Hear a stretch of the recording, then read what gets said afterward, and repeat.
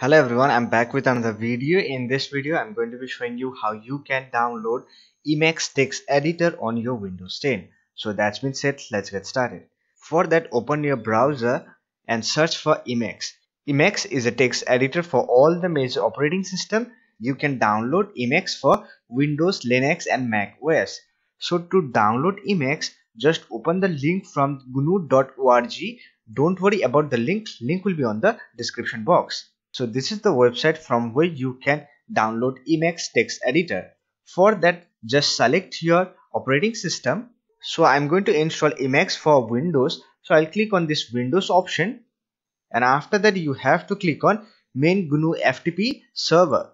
And here you will get all the index file of Emacs. At the time of making this video, the latest Emacs version is Emacs 26. And here you will also get the older version. So if you want to download the older version of Emacs Text Editor, then from here you can select one.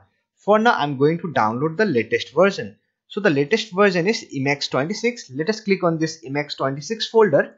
And here we get all the different types of Emacs file.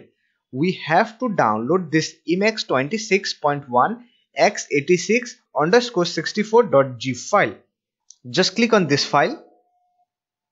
And here it will download an zip file which is around 210 MB. So it will take some time to download. Let me complete the download process.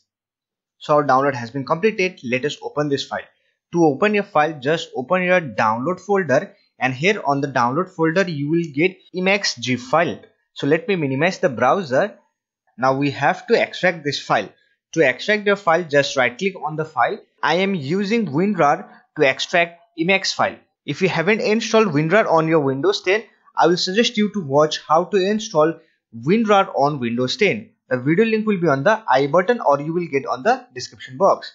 From here, just select extract to Emacs and it will start to extract. Extraction has been completed. Now if you want to move this to your C drive, then you can move this file to your C drive. For that, right click on the folder and click on cut and go to your C drive. Here just select programs file and paste the file here. And here just click on continue. Here we have the Emacs folder. Just open this folder. Inside this folder you have to open this bin folder, and inside this bin folder you will find Emacs application. So search for the Emacs application. So here is the Emacs application. Just right click on this file and create shortcut. To create a shortcut, just hover your mouse to send to, and here you will find a create desktop shortcut option. Just click on it. So here we have the Emacs shortcut. So let me close this window and let me open this Emacs shortcut. Here we have our Emacs editor. So this way you can install Emacs Text Editor on your Windows 10. So that's it for this video. If you like this video, don't forget to hit that like button and subscribe to the channel for more videos like this. Bye for now. See you next video.